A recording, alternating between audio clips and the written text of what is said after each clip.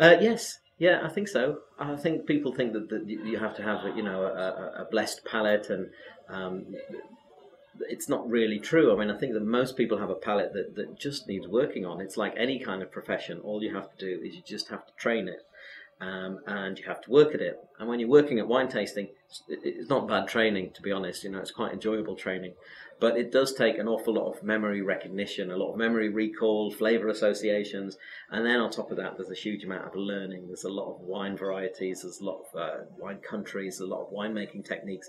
So anyone can become a sommelier, but it does take a lot of hard work. It takes a lot of reading, it takes a lot of studying, and it takes a lot of tasting wines and really working that part of the brain that recognizes a flavor and associates it with a fruit or a different kind of thing. So it's memory recall, but all that can be worked and all that can be practiced and trained, really. So yeah, anyone can become a sommelier.